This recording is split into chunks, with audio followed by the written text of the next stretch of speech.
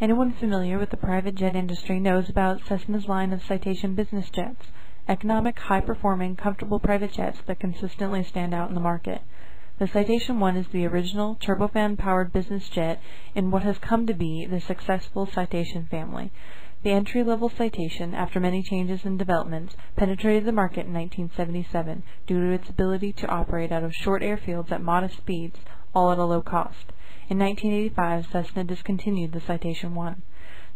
Cessna originally used ARC analog radios in the Citation I, but has since upgraded its avionics to modern digital technology. Although advancements and improvements have been made to models since the Citation I, it still has a lot to offer in terms of performance.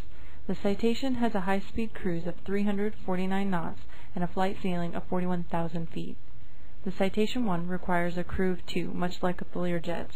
However, the Citation I SP single-pilot configuration allows for an extra passenger in the right seat of the flight deck. The, quote, tight cabin, measuring 12.7 feet in length, 4.9 feet in width, and 4.3 feet in height, can seat 6 passengers. In addition, it contains a full-width lavatory and a small galley refreshment center. In short, Cessna's original Citation offered performance at a reasonable cost, when there was a definite need for a good entry-level business jet.